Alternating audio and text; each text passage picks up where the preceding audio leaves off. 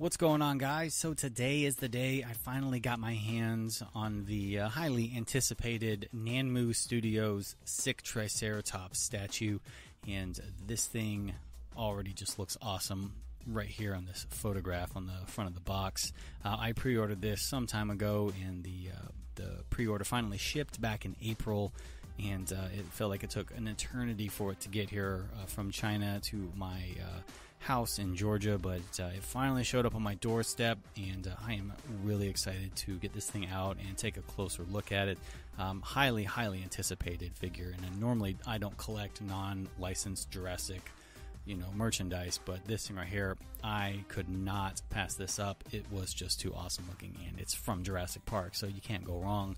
So the figure comes in sort of like this foam coffin thing, and then it also has a base that it comes with, and the base is like really highly detailed and very inspiring. When I normally I make all my own bases, but having one in hand from a professional company is actually really cool. It's got a lot of great detail in it, and it gives me a lot of great ideas on how to improve the custom bases that I make for myself, and so I think that's really awesome. But the meat and potatoes of the whole thing is obviously the sick Triceratops, and of course it is well packed in here with a bunch of little foam chunks to keep things from breaking.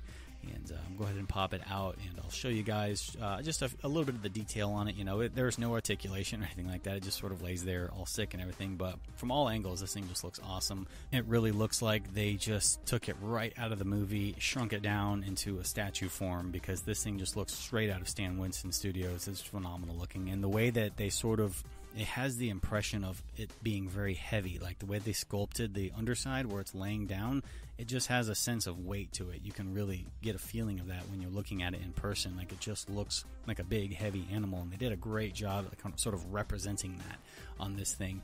And the sculpt work on it, though, is next level. Like, I don't own any Nanmu stuff, so I can only tell from what I see on pictures on their Instagram page. But getting up close into the face and everything, like, it's just every little tiny inch of this figure has just like perfect detail on it, and dry brushing to accent all of the little gouges and stuff in the horns and in the beak and everything, and the eye has a little bit of gloss paint on it to let it shine a little bit and give it some life, and just all the little sculpts and the folds and the whole 9 yards. This thing is actually just perfect, and I mean, it is a bit expensive. I think it's about $80 or $90, but like, to me, as an adult collector, totally worth it. Just a brilliant looking figure. So happy to finally have it in the collection. And you can display it here on the base. It just lays right down on top of it, and you can pop it on your shelf, and it just looks great. Fits in awesome with all your other Jurassic Park stuff, so you can't go wrong there. But my big question was, would this thing fit in with the Mattel 1/18 scale figures, even though this sick Triceratops is 1/35 scale. So I'll bring in a Roarvor Triceratops here and kind of show you the same, that they're relatively the same length, a little bit of sculpting differences, but they're basically the same exact size.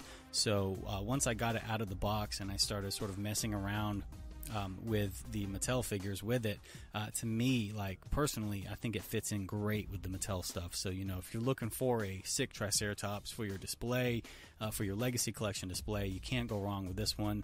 And of course, you guys know me, I can't help but do photography and take a bunch of pictures of stuff when I get it. So I took everything out into my backyard, into the natural light, and just started snapping some pictures, set up a little scene and stuff like that, and having a ton of fun with this thing. Just bringing back memories of being a kid and doing this scene with my Kenner figures, but a lot of nostalgia. This thing hits all the points. It is a 10 out of 10 for me. I dig it.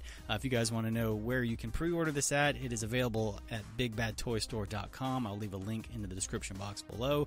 If you want more information on it, you can go to Instagram and check out Nanmu's Instagram page, and of course you can follow all the links to their website if you want. But that is going to do it for me, guys. Until next time, for more Jurassic Park related content, you know where to find me. Links will be in the description box below. You guys take care, and I'll see you in the next video.